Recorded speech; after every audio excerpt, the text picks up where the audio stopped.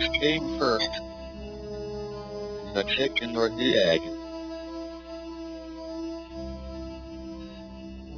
Did the universe have a beginning, and if so, what happened before then?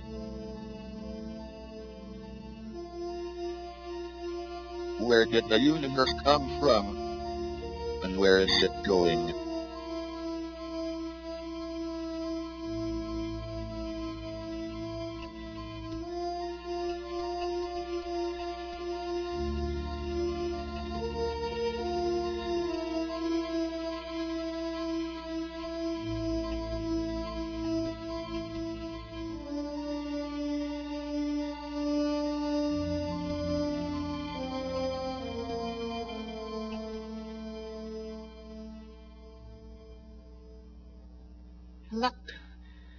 Luck, well, we have been very lucky. I mean, my family and Stephen and everybody.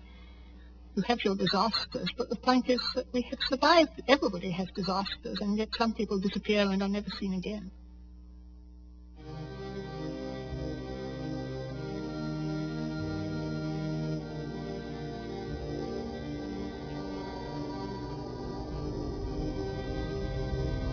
Flying bombs were very alarming. They came buzzing over, and then they would cut out.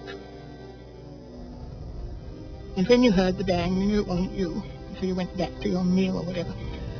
But one did fall, quite close to our house, and it blew the back windows out so that the glass was sticking dagger points all out of the opposite wall. When Stephen was born, we decided he'd better be born in Oxford. So while I was staying in the hospital, I went to Blackwell's in Oxford and I bought an astronomical atlas. One of my sisters-in-law said this is a very prophetic thing for you to have done.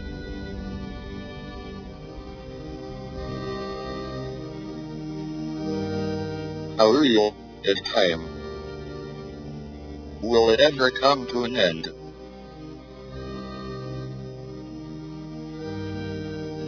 Where does the difference between the past and the future come from? Why do we remember the past, but not the future?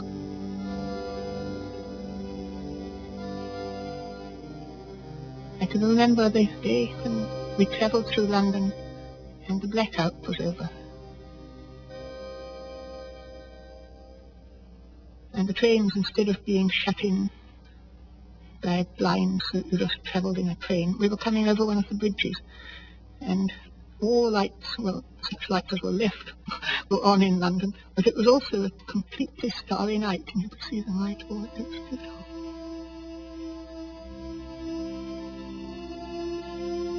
I remember we all used to lie on the grass, looking straight up through the telescope and seeing the wonders of the stars.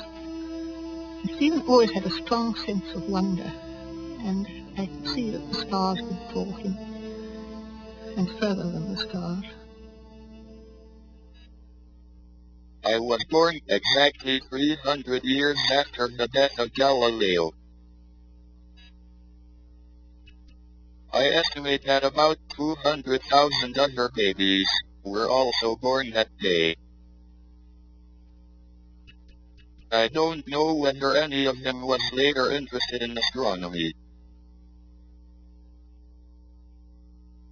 My first memory is of Isabel pushing a rather antiquated carriage-built pram along North Road with Stephen and Mary in it, sort of looking very large, because they had large heads and pink cheeks, and they were very noticeable.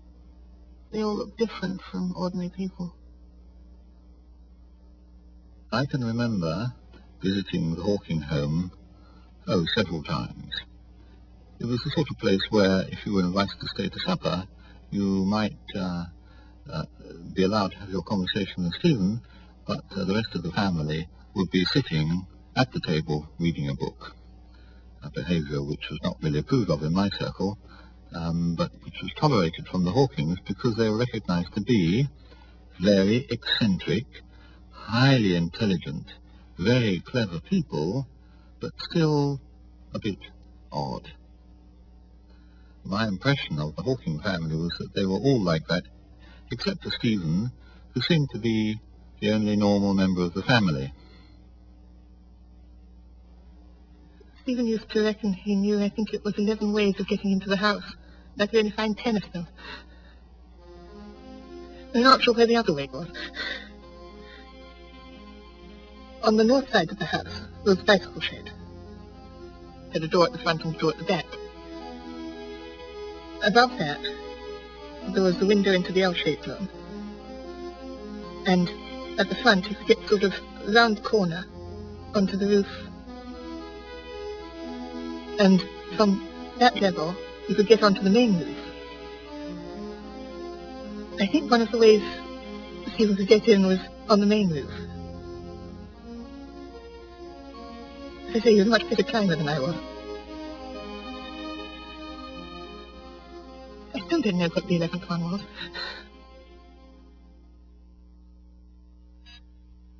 Before the 20th century, it was thought that the universe had existed forever, or had been created at some time in the past, more or less as we observe it today. People found comfort in the thought that even though they may grow old and die, the universe was eternal and unchanging.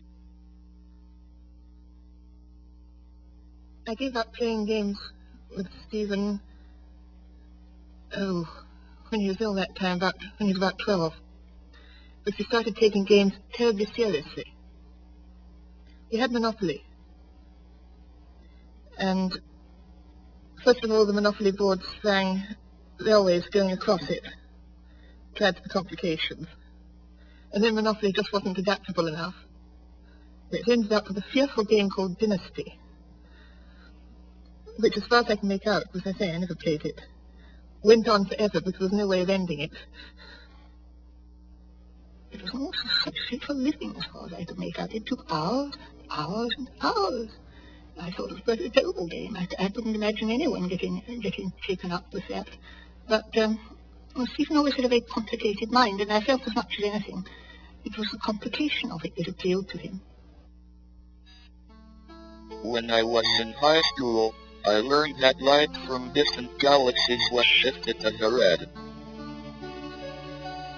This meant that they were moving away from us, and that the universe was expanding. But I didn't believe it. A static universe seemed much more natural. It could have existed, and could continue to exist, forever. We were discussing the possibility of the spontaneous generation of life, and I think that Stephen made a remark which indicated not only that he'd thought of this, but he'd even also come across some calculations as to how long it might take. At that time, I think I made a comment to one of my friends, John McLenaghan. I think that Stephen will turn out to be unusually capable. I don't think I put in quite those words, but I made some such remark to him, and he disagreed. And so we made a bet on the subject. In our childish way, we bet a bag of sweets on the issue. And incidentally, I reckon that my bet has come correct, and I think I'm entitled to payment which has not yet been made. The expansion of the universe suggested the possibility that the universe had a beginning at some time in the past. The point at which the universe may have started out became known as the Big Bang.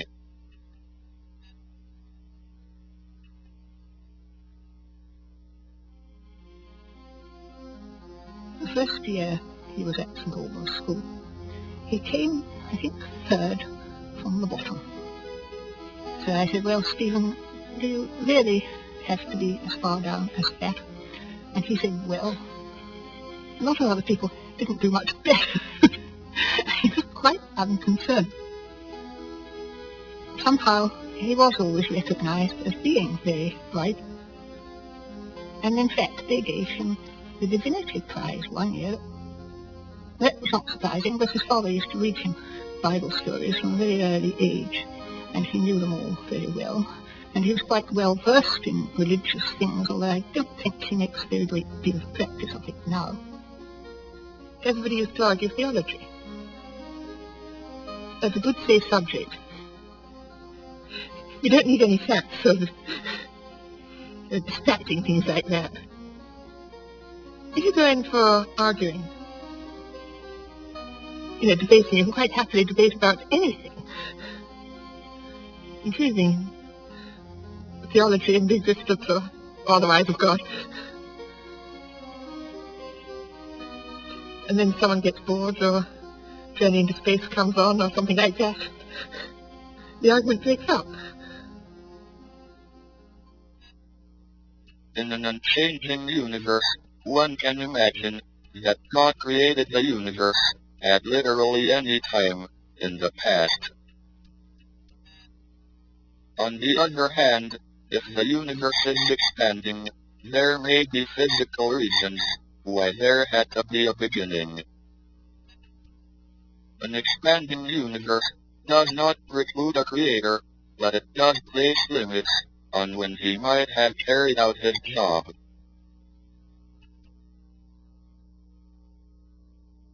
When the family went to India, it was arranged that Stephen should come and live with us for a year.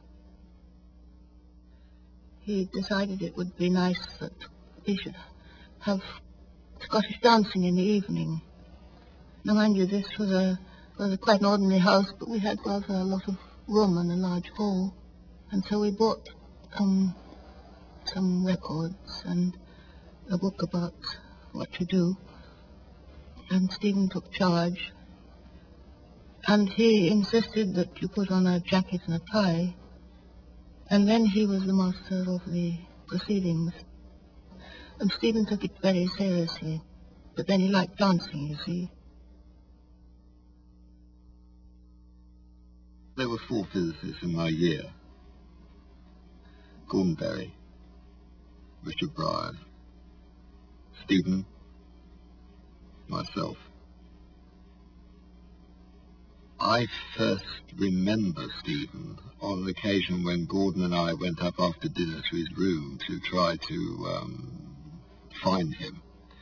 And Stephen was up there with a crate of beer, slowly drinking his way through it. He was only 17. He couldn't legally go into a pub. He'd gone up to Oxford ridiculously early.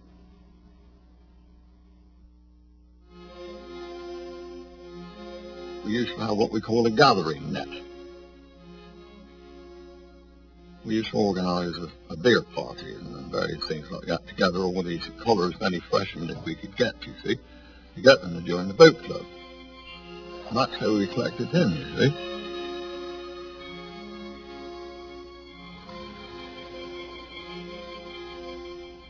But the question always to Stephen was, should we make him a cox of the first date or the second date, you see? Well, coxes can be adventurous, and some coxes can be very steady people, you see. He's an adventurous type. Never knew quite what he was going to do when he went out for the cruise.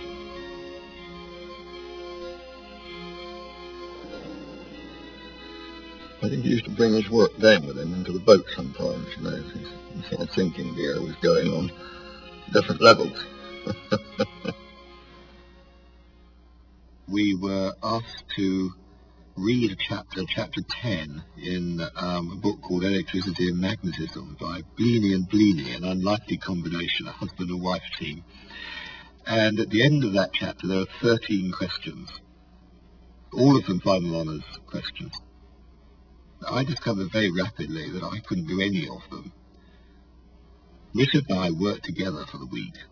We managed to do 1.5 questions, which we could. Gordon refused all assistance and managed to do one all by himself. Stephen, as always, hadn't even started. But the next morning, he went up to his rooms at 9 o'clock. And we came back about 12, maybe 12:05. And down came Stephen, and we were in the college gateway in the lodge.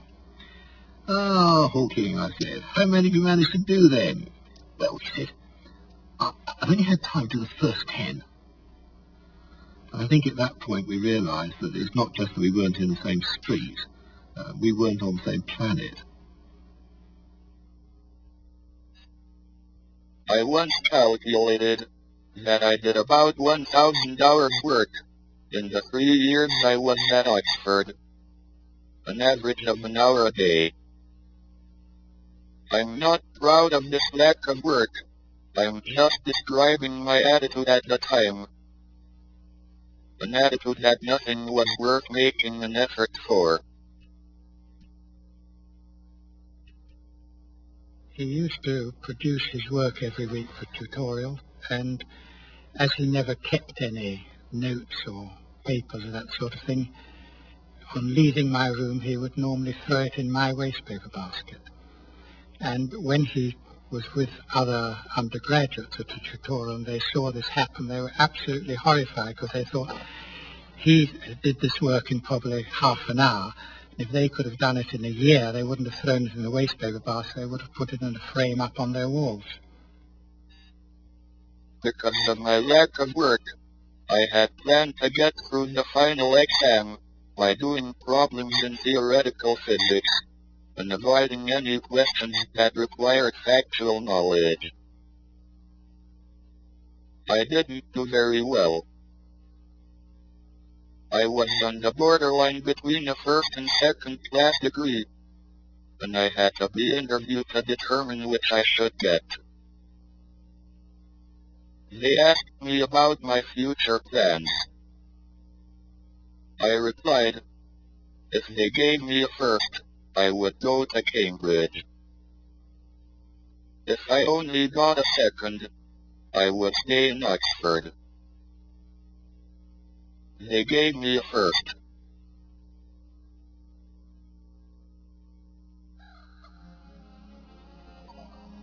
I drove Stephen and his young brother out to Woburn Park, and he climbed a tree. He was testing himself out, I think. I didn't realize.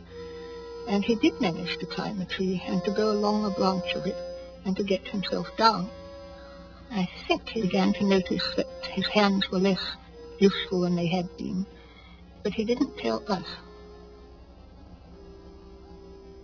UNIP has these square staircases, which are round, but they're square. It was just coming down from one of the rooms. Steve actually fell on the stairs, coming down stairs, and kind of bounced all the way down to the bottom. I don't know if he lost consciousness, but he lost his memory. We took him to either my room or someone's room. The first question, of course, was, who am I? And we told him, you're Steve Hawking.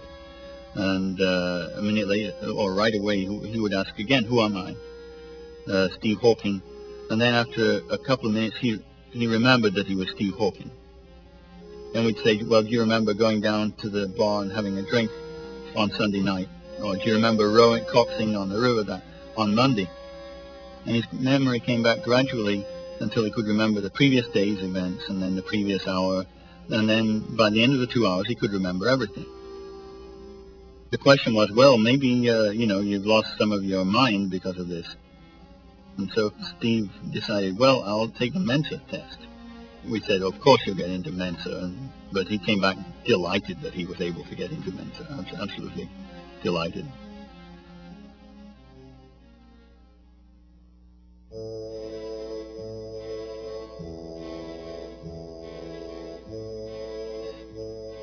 I felt that there were 2 areas of theoretical physics I might study at Cambridge. One was cosmology, the study of the very large. The other was elementary particles, the study of the very small. However, I thought that elementary particles were less attractive because there was no proper theory. All they could do was arrange the particles in families, like in botany. In cosmology, on the other hand, there was a well-defined theory, Einstein's general theory of relativity.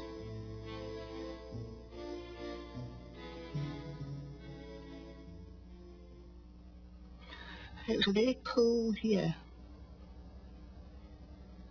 and the ice on Verulamium Pond was frozen there, and we all went skating. And Stephen managed to skate fairly well, but then he and I were close together. He wasn't skating in a very advanced way, but nor was I, as it comes to that. He fell, and he couldn't get up. So I took him to a cafe to warm up, and he told me then all about it. And it was diagnosed. I insisted on going to see his doctor, because it seemed to me, however long you're going to live, there's probably something someone can do about it, at least anyhow, to make things easier for people. And I won't mention the doctor's name, but I got to see him at the London clinic. And he was rather surprised that I should bother to come round to see him. I mean, after all, I was only Stephen's mother. He was quite nice. I mean, he agreed to see me in a rather grand way. And he said, yes, it's all very sad. I mean, brilliant young man cut off in the prime, as it were. But I said, well, what can we do? You see, well, what can we do to sort of, can we get physiotherapy? Can we get anything like that will help in any way? He said, well, actually, no. There's nothing to do with it, more or less. That's it. Shortly after my 21st birthday, I went into hospital for tests.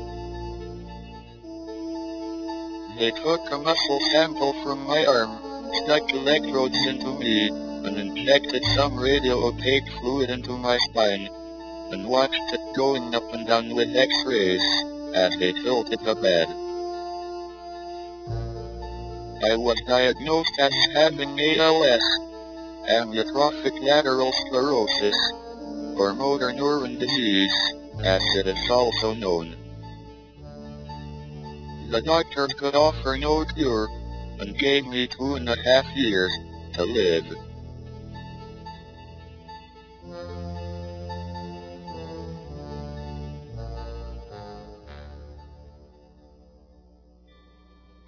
I went into the graduates' common room and looking really for someone to have lunch with. And there was nobody around that I particularly wished to have lunch with. And then lo and behold, Stephen walked through the door. I don't know what he was doing, not with either. I've certainly forgotten now. And so Stephen generously went off to buy the drinks and brought them over and put them down on the table. And as he put his pint of beer down, he spilt it. And I sort of said genially, oh, heavens, it's drinky at this time of day. And he then told me that he'd been in Edinburgh for 3 weeks, and they'd done a whole series of tests, and they'd decided what was wrong with him. And he told me very straight and flat that he was gradually going to lose the use of his body, that eventually only his heart and his lungs would still be operating, and his brain, and that they told him that eventually he would essentially have the body of a cabbage, but his mind would still be in perfect working order, and he would be unable to communicate with the rest of the world. My dreams at that time were rather disturbed. Before my condition had been diagnosed, I had been very bored with life. There had not seemed to be anything worth doing. But shortly after I came out of hospital, I dreamt that I was going to be executed. I suddenly realized that there were a lot of worthwhile things I could do if I were reprieved.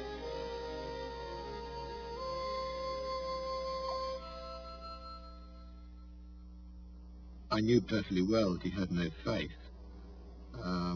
And to me that made it the more difficult, because you must ask yourself, why me? Why this? why now? But he just totally, flatly accepted that this was what was going to happen to him. And as far as I can gather, at that point, he started to do some work. At first, there did not seem much point in working at my research, because I didn't expect to live long enough to finish my PhD. However, as time went by, the disease seemed to slow down. I began to understand general relativity and make progress with my work. But what really made a difference was, I got engaged to a girl called Jane Wilde. This gave me something to live for, but it also meant that I had to get a job if we were to get married. Stephen was already ill. Jane knew it. And it was another instance of Stephen's luck, meeting the right person at the right time. Because Stephen was very, very badly depressed. And he wasn't really very much inclined to go on with his work. I mean, he'd been told he'd only got 2.5 years. What can you do in that time? But meeting Jane really put him on his mettle. And he started to work. I wanted to understand how the universe began. Einstein's theory of general relativity showed that the universe was expanding. But there was no answer to the crucial question, must there have been a Big Bang, a beginning to time? Then, in my 3rd year at Cambridge, Roger Penrose made his discovery about the death of stars. I remember talking to this friend, Ivor Robinson, and we were having a very animated conversation, and then we had to cross a road, and as we crossed the road, of course, the conversation stopped, and then when we got to the other side, well, evidently, I had some idea when crossing the road, but then the conversation started up, and it got completely blotted out of my mind. And it was only later, after my friends had gone home, I began to have this strange feeling of elation, feeling wonderful. And I couldn't figure out why on earth I should feel like that. So I went back over the day thinking all possible things which might have contributed to such a feeling. And then gradually I unearthed this thought which I'd had while crossing the street. Penrose announced this result, that when stars collapse indefinitely, they will become singular, as long as some very broad conditions are satisfied that everybody would have regarded as reasonable. And I remember Stephen Hawking, who was then approaching his 3rd year as a research student, saying, what very interesting results. I wonder whether they could be adapted to understanding the origin of the universe. And what he had in mind, you see, was that if just mentally you reverse the sense of time, you can think of the expanding universe as a collapsing system. It's a bit like a giant, very giant star collapsing.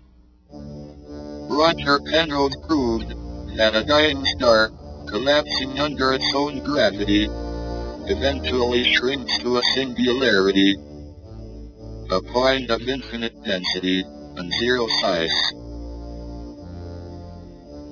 I realized that if I reversed the direction of time so that the collapse became an expansion, I could prove that the universe had a beginning.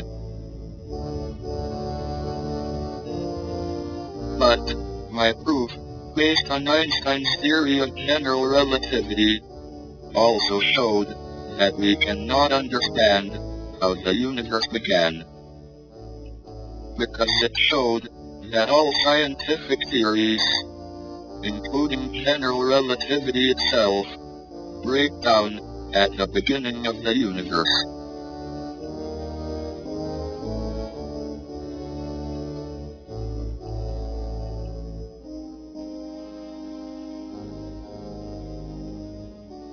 We had this meeting at the Institute of Space Physics in New York. I said before we reach a final conclusion, we ought to throw into the pot still another object, a gravitationally completely collapsed object. Well, after you've used the phrase a gravitationally completely collapsed object 10 times, you conclude you've got to get a better name. So that's when I switched to the word black hole. The word black hole, which John Wheeler coined, suddenly caught on. Everybody adopted it, and from then on, people around the world, in Moscow, in America, in England, and elsewhere, could know they were speaking about the same thing. And not only that, but it suddenly, the whole range of concepts got through to the general public, and even science fiction writers all of a sudden could talk about it. Tonight, my friends, we stand on the brink of a feat unparalleled in space exploration. If the data on my returning probe ship matches my computerized calculations, I will travel where no man has dared to go.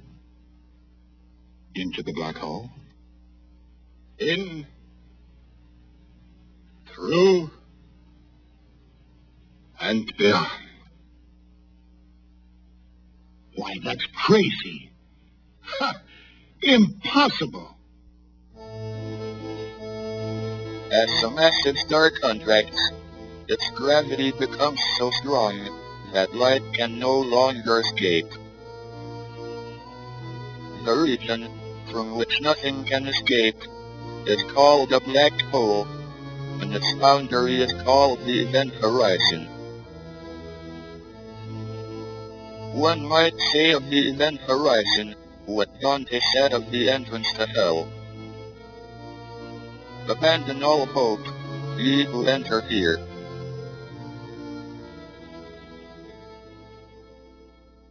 I was once asked to actually be an adjudicator on an essay of which the subject was how to fall through a black hole and live.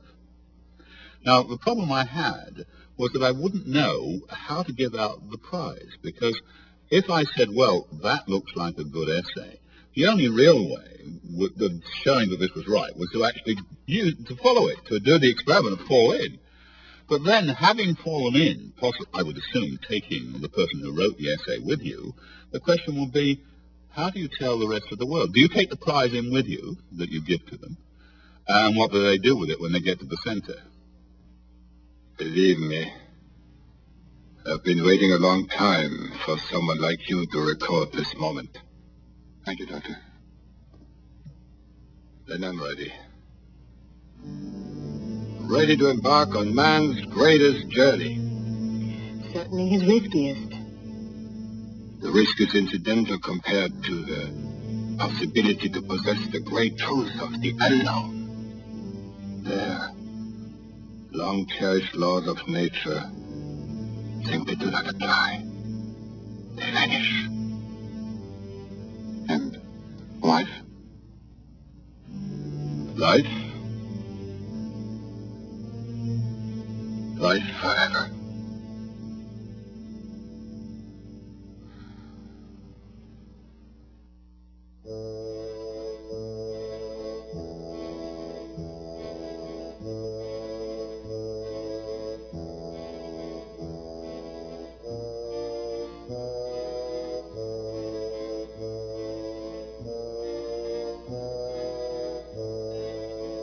If you were watching an astronaut foolhardy enough to jump into a black hole at some time on his watch, say 12 o'clock, he would cross the event horizon and enter the black hole.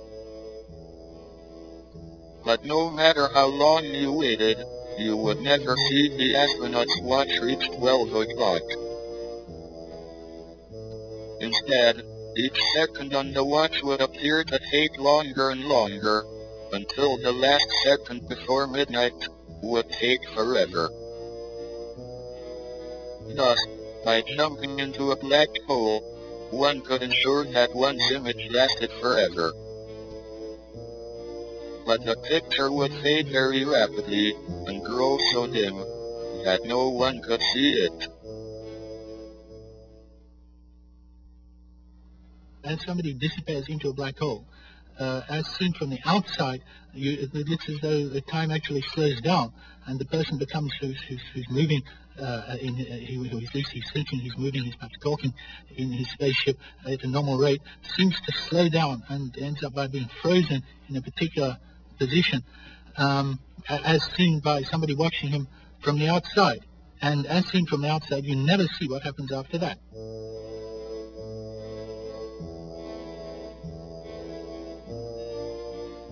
The astronaut wouldn't notice anything special when his watch reached midnight, and he crossed the event horizon into the black hole. Until, of course, he approached the singularity and was crushed into spaghetti.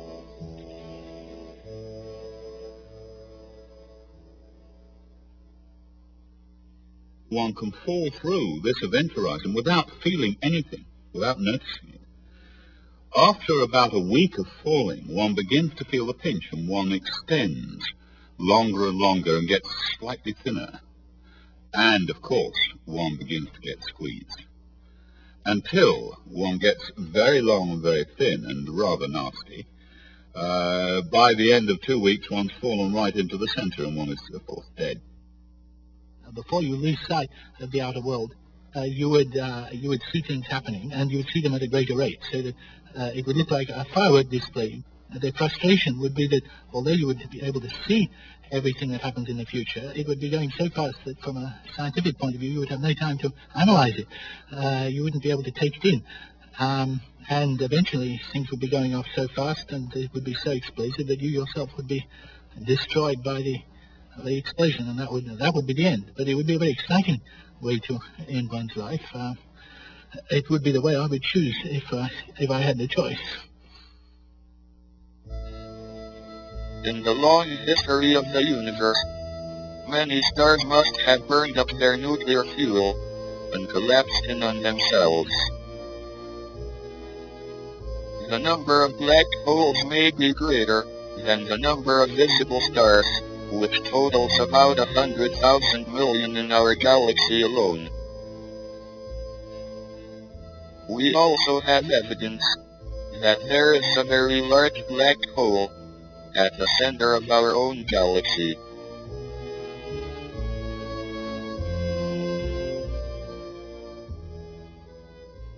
Friends ask me, well, if a black hole is black, how can you see it? And I say, have you ever been to a ball? Have you ever watched the young men dressed in their black evening tuxedos and the girls in their white dresses whirling around, held in each other's arms, and the lights turned low, and all you can see is the girls?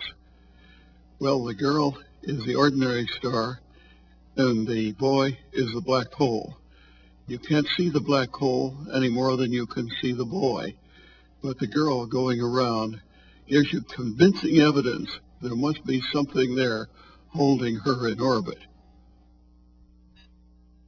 One evening, shortly after the birth of my daughter, Lucy, I started to think about black holes as I was getting into bed. My disability makes this rather a slow process, so I had plenty of time. Suddenly, I realized that the area of the event horizon must always increase with time. The increase in the area of the event horizon was very reminiscent of a quantity called entropy, which measured the degree of disorder of a system. It is a matter of common experience that disorder tends to increase with time if things are left to themselves. Jacob Bekenstein came into the office one day. Jacob, I said, it always troubles me when I put a hot teacup next to a cold teacup. I've increased, by letting heat flow from one to the other, the amount of disorder in the universe. But Jacob, if a black hole swims by, and I drop both teacups into this, I've concealed the evidence of my crime, have I not?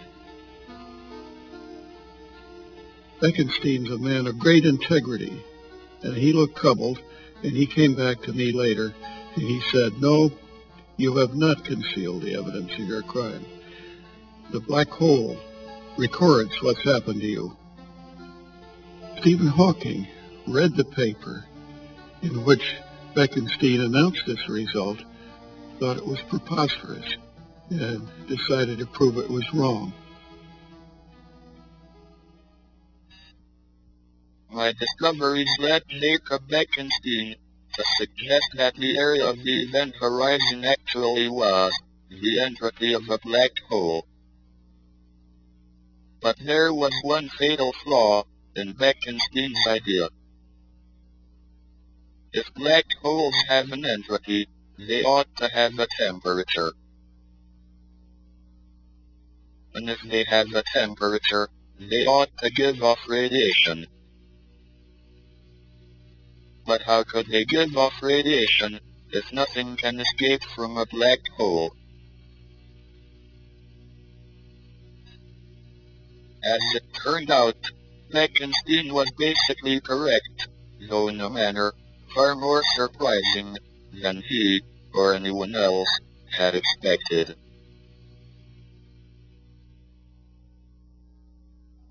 As he gradually lost the use of his hands, he had to start developing, carefully choosing research projects that could be tackled and solved through geometrical arguments that he could do pictorially in his head. And he developed a very powerful set of tools that nobody else really had. So in some sense, when you lose one set of tools, you may develop other tools, but the new tools are amenable to different kinds of problems than the old tools. And if you're the only master in the world of these new tools, that means certain kinds of problems you can solve and nobody else can. My work up to 1973 was in general relativity, and was summarized in a book I wrote with George Ellis, called The Large-Scale Structure of Space-Time. Even then, it was difficult for me to write things down. So I tended to think in pictures and diagrams that I could visualize in my head.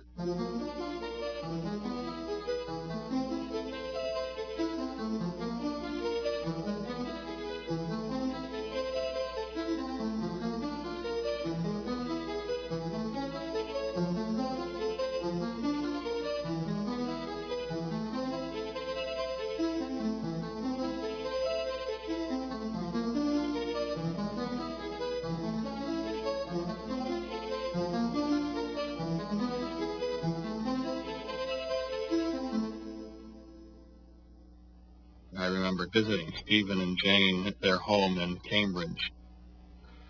After supper in the evening, when it was time for Stephen to go to bed, Jane insisted, and Stephen acquiesced, I guess this was standard, that Stephen make his way up. I'd forgotten whether it was one flight of stairs or two flights of stairs alone. And this was a period when he could no longer walk. The way he got up the stairs was he grabbed hold of the pillars that support the banister and pulled himself up the stairs with the strength of his own arms, dragging himself up from the ground floor on up to the second story in a long effort. Jane explained that this was an important part of his physical therapy to maintain his coordination and strength as long as possible. At first, it was sort of heart-rending to watch what appeared to be the agony of pulling himself up the stairs until I understood it's just part of life, pulling himself up the stairs like that.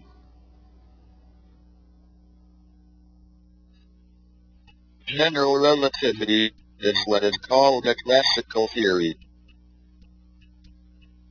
It predicts a single definite path for each particle.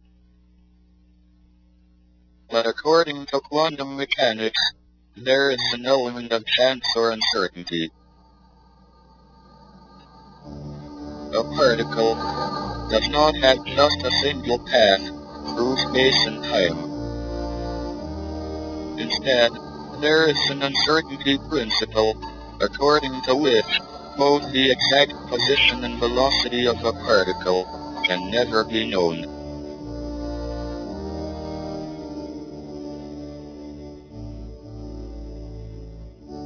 I began investigating the effect quantum mechanics might have on particles near a black hole. I found that particles could escape from a black hole, that black holes are not completely black.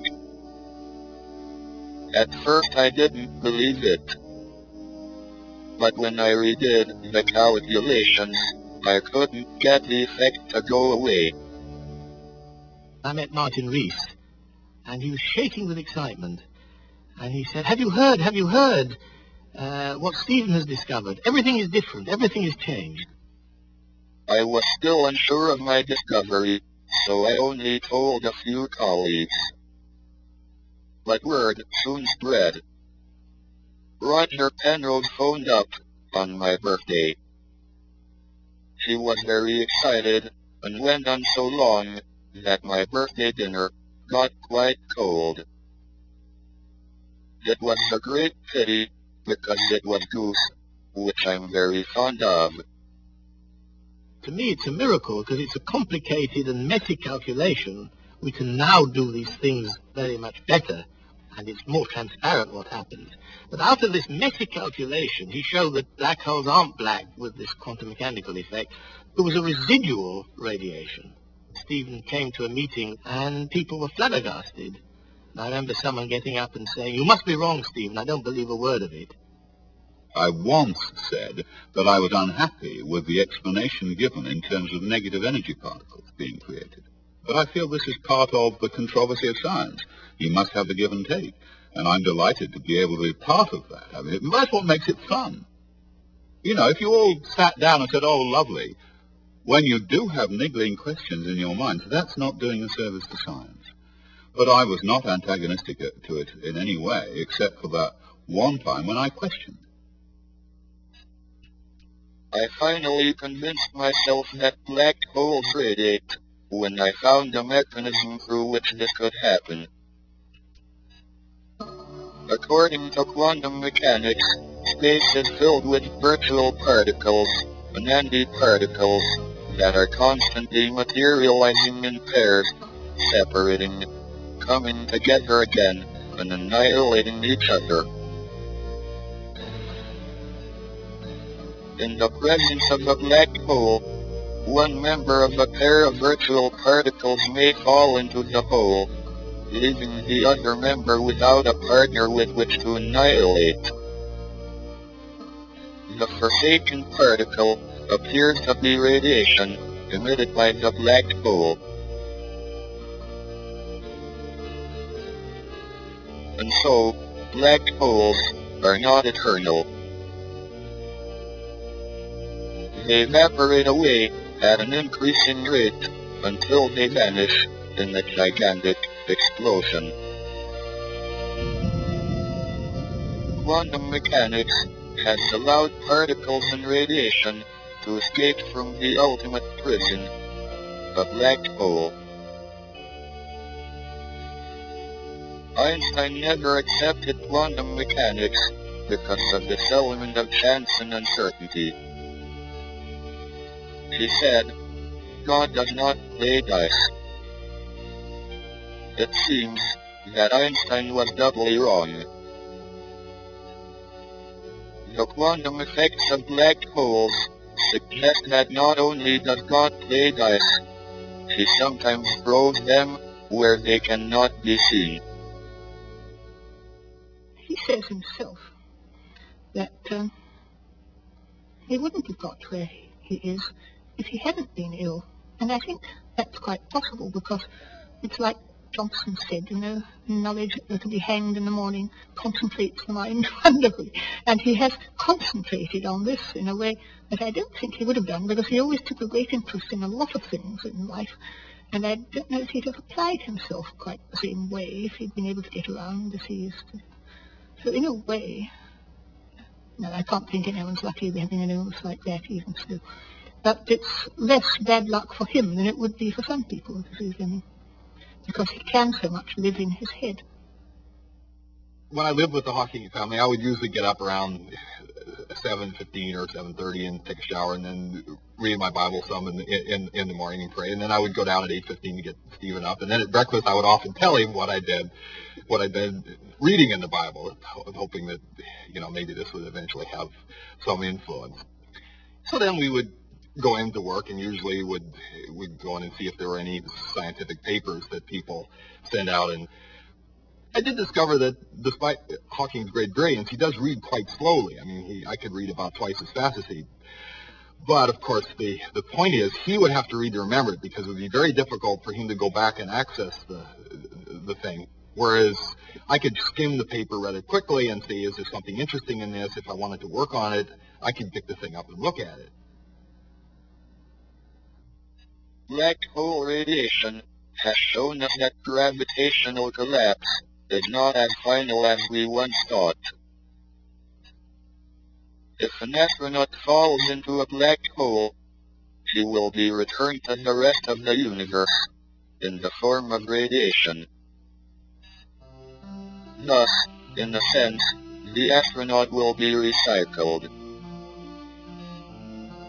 However, it would be a poor sort of immortality, because any personal concept of time would come to an end as he is torn apart inside the black hole.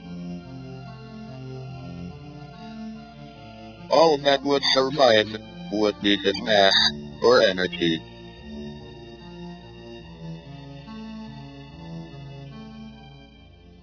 One year, the Hawkings took me along when we went to a cottage in Wales near the River Wye.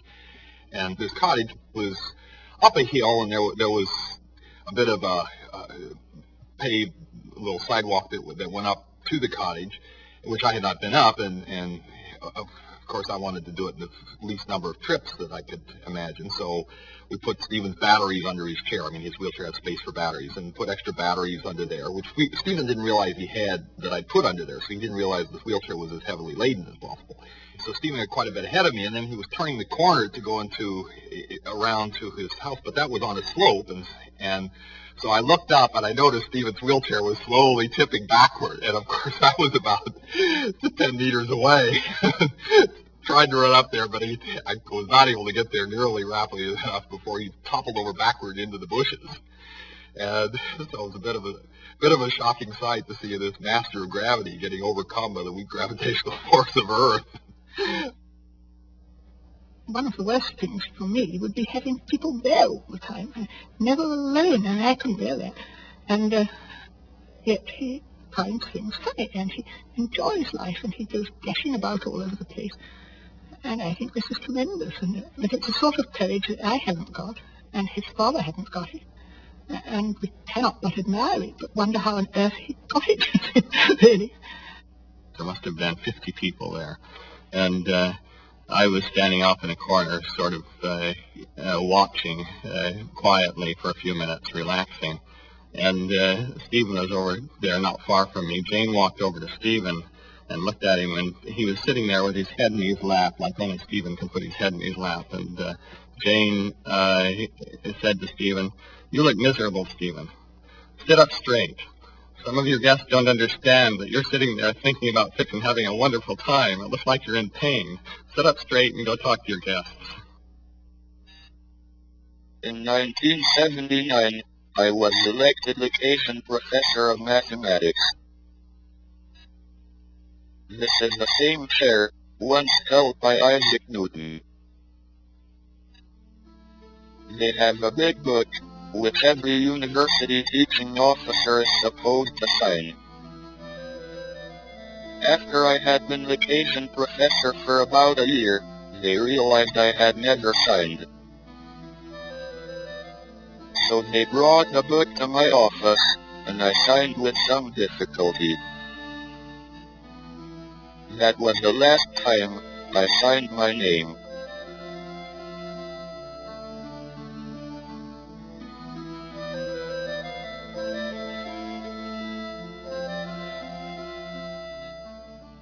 My interest in the origin and fate of the universe was reawakened when I attended a conference on cosmology in the Vatican. Afterwards, we were granted an audience with the Pope. He told us that it was all right to study the evolution of the universe after the Big Bang, but we should not inquire into the Big Bang itself, because that was a moment of creation, and therefore the work of God. I was glad that he did not know the subject of the talk I had just given. The possibility that the universe had no beginning, no moment of creation.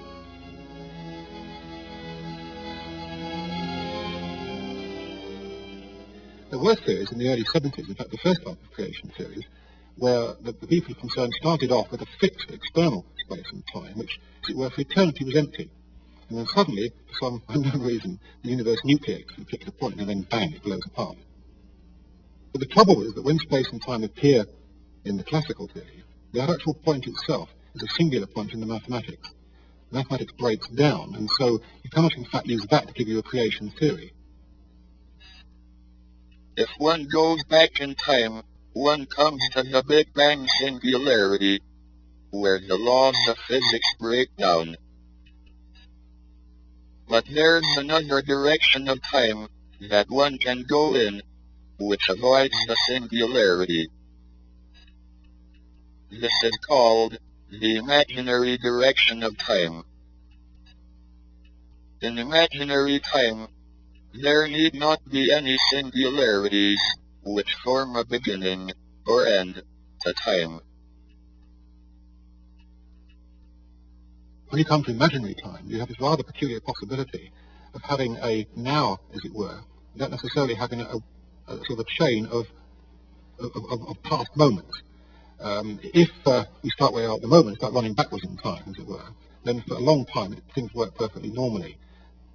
But then as you begin to get further and further back towards what would be the origin point in the conventional real-time picture, you find that the nature of time changes, that the imaginary component becomes more and more prominent. And in the end, what ought to have been the singular point in the classical theory just gets smoothed away, and you have this sort of beautiful picture, these sort of bowls, where the creation of the universe is pictured as where we are now, in a smooth sort of bowl of the past. There was no initial point, just a sort of smooth shape.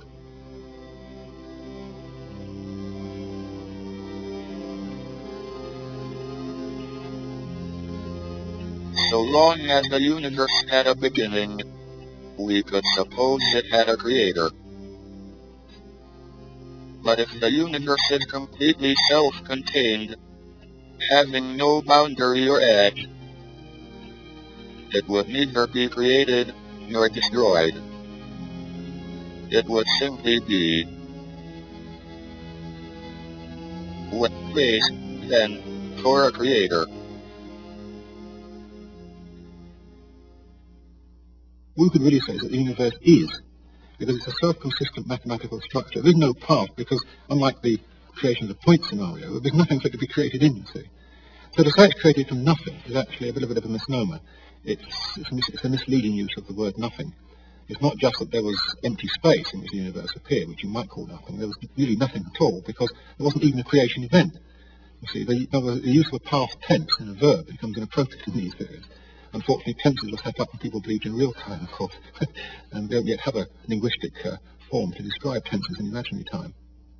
The word time was not handed down from heaven as a gift from on high.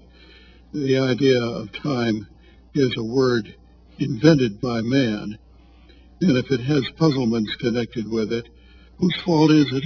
It's our fault. Where does the difference between the past and the future come from? The laws of science do not distinguish between the past and the future. Yet, there is a big difference between the past and future in ordinary life.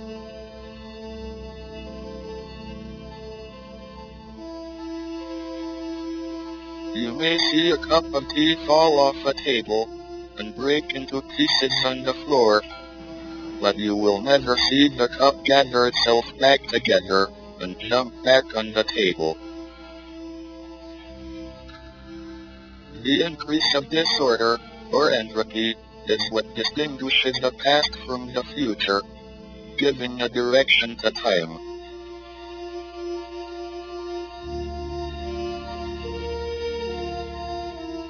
He fell ill in Switzerland. When he came back, he was on a ventilator. Because he's on a ventilator, you've got a tube down your throat and therefore you can't speak, just for that reason. For that period, which may have been a couple of months, I spent probably 1 in 2 nights, 1 in 3 nights at the hospital. Because when he was in hospital,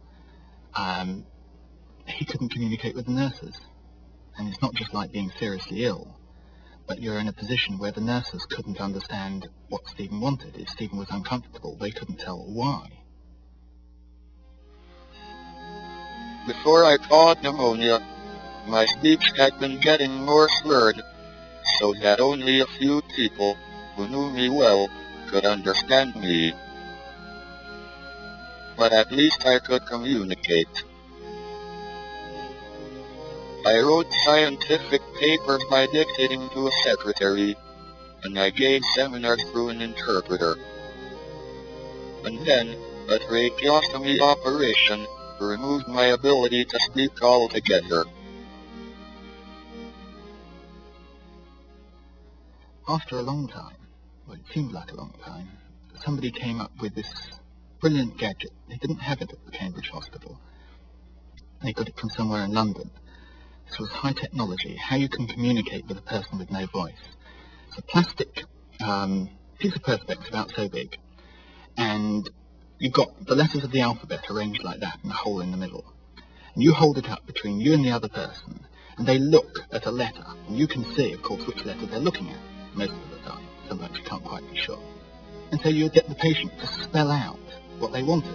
And so each letter, you have to look to pick out the A, and you say A, get it right. It's like a guessing game.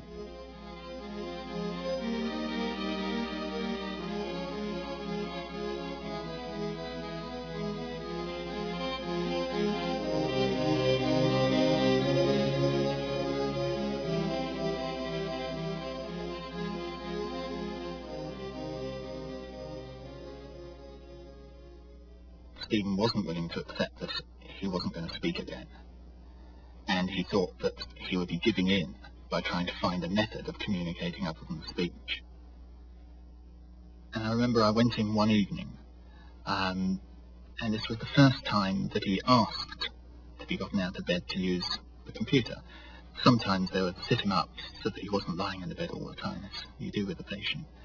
This time when I turned up, he asked the nurse, could he be gotten out of bed? So he could use the computer, and he did. And I remember the first thing he typed on there, after saying hello, Stephen's always very polite about things like that, was, will you help me finish my book?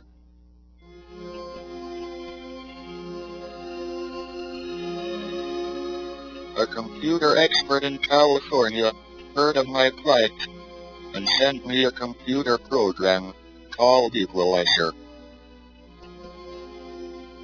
This allowed me to select words from a series of menus on the screen by pressing a switch in my hand.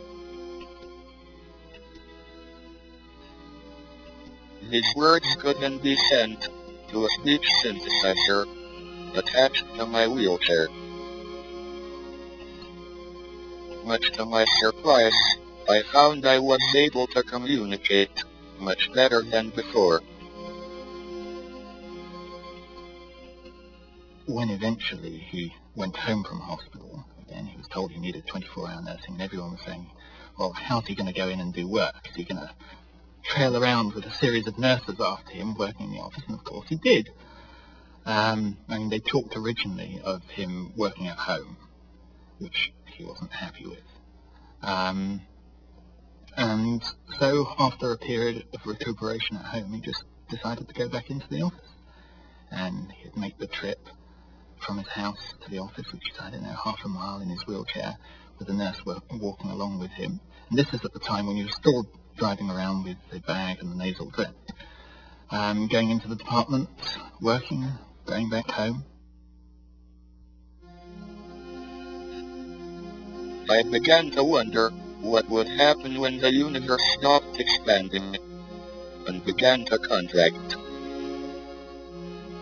Would we see broken cups gather themselves together off the floor and jump back onto the table? Would we be able to remember tomorrow's prices and make a fortune off the stock market? It seemed to me the universe had to return to a smooth and ordered state when it recollapsed. If this were so, time would go backwards when the universe began to collapse. People in the contracting phase would live their lives backward. They would die before they were born, and get younger as the universe got small again.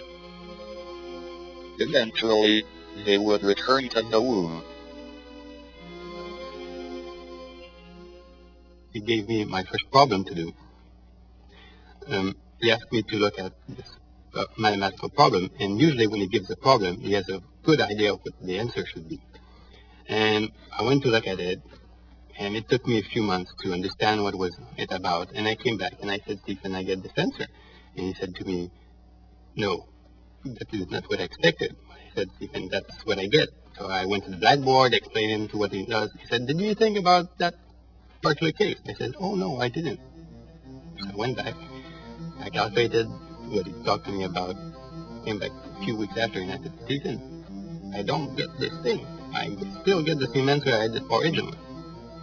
So he said to me, no, this doesn't work. Did you think about that? I said, oh no, I'd forgotten about that partial case. So I went back to the drawing board and started calculating again. And again, get the same answer. I went back to see Stephen, and this dragged on for about 2 or 3 months. Finally, he said to me, maybe one of your approximations is not valid. So me and a colleague decided to do the thing with computers. And then this takes a lot of time to write the programs and to be sure the program was correct. We get the answer. And it was still the way that I had said before, and not the way that Stephen answered. So we went to see Stephen and we said, you see, again. I had made a mistake. I had been using too simple a model of the universe. Time will not reverse direction when the universe begins to contract. People will continue to get older, so it is no good waiting until the universe recollapses to return to our youth.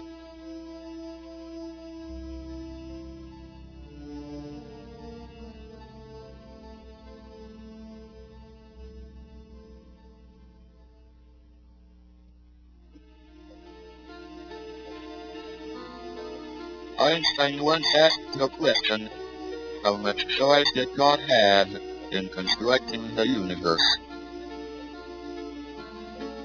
If my proposal that the universe had no boundary is correct, he had no freedom at all to choose how the universe began.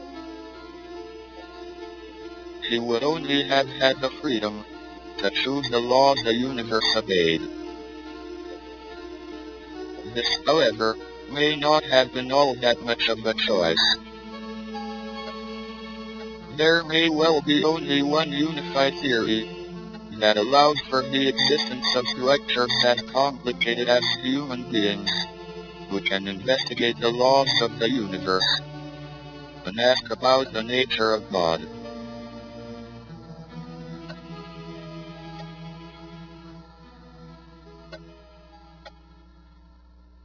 I don't know how clear-cut these experiments are, but they're experiments that have been done on sort of the timing of consciousness, and they seem to lead to a very odd picture which doesn't even quite make consistent sense. Whether refinement of these experiments might actually get rid of this kind of anomaly, I'm not sure, but it does look a little as though there is something very odd about consciousness, and somehow almost as though the future affects the past in some way, over a very tiny, limited scale, but something maybe of the order of a reasonable fraction of a second. And there's no reason to believe that one's conscious experience shouldn't be part of somebody else's at some other stage. I mean, I don't know if it's fair to say what happens after one dies, but you could. It's a plausible picture that you could be somebody else, and that somebody else could be somebody that lived in the past, not in the future. Even if there is only one possible unified theory, it is just a set of rules and equations. What is it that breathes fire into the equations and makes a universe for him to describe? Why does the universe go to all the bother of existing? Is the unified theory so compelling that it brings about its own existence? Or does it need a creator? And, if so, who created him?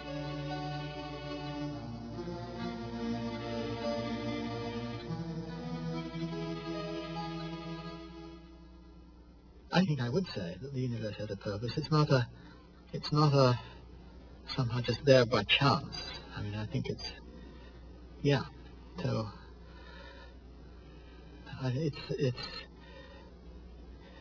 some people, I think, take the view that the universe is just there and it sort of runs around and it just sort of computes. And we happen somehow by accident to find ourselves in this thing.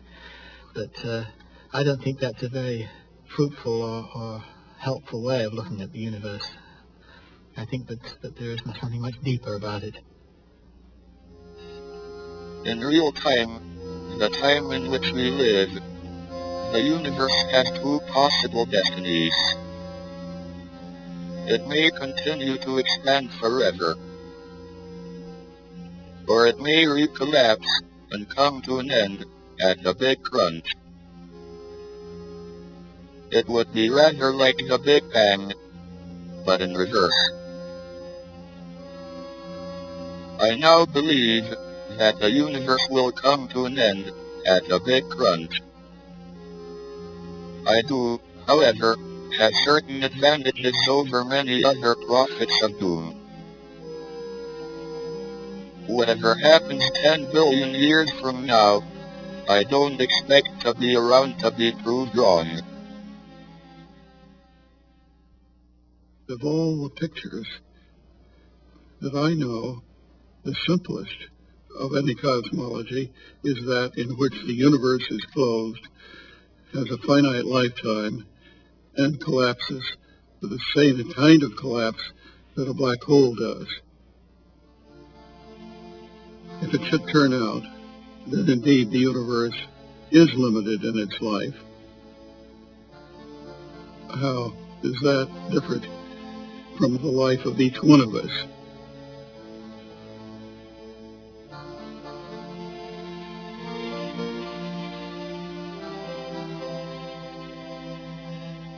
On the evening of Tuesday, March 5th, at about 10:45, I was returning to my flat in Pinehurst. It was dark and raining. I came up to Grange Road and saw headlights approaching, but judged that they were far enough away that I could cross safely.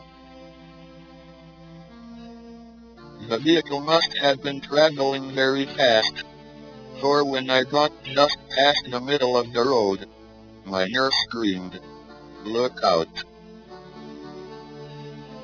I heard tires skidding, and my wheelchair was struck a tremendous blow in the back. I ended up in the road, with my legs over the remains of the wheelchair. The accident destroyed my wheelchair, and damaged my computer system, with which I communicate. I required 13 stitches in my head, but I was able to go back to work several days later.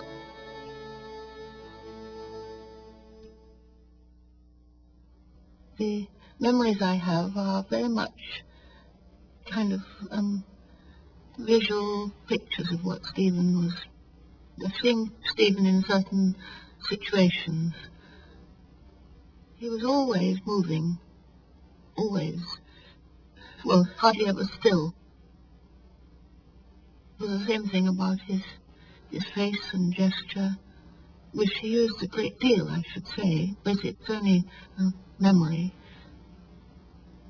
I found some photographs recently which reminded me of the general look of everybody.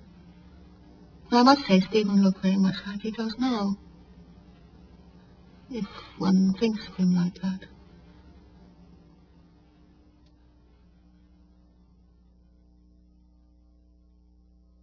He does believe very intensely in the almost infinite possibility of the human mind.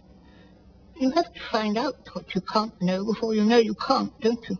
So I don't think that thought should be restricted at all. And why shouldn't you go on thinking about the unthinkable? Somebody's got to start sometime. I mean, think how many things were unthinkable a century ago. And yet people have thought them. And often they also seem quite unpractical.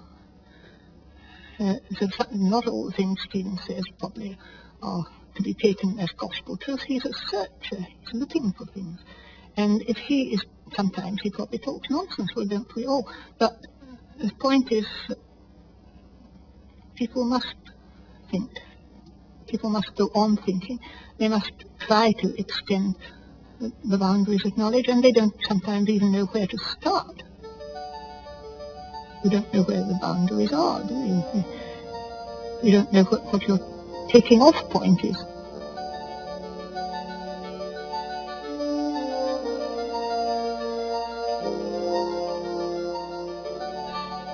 If we do discover a complete theory of the universe, it should in time be understandable in broad principle by everyone, not just a few scientists.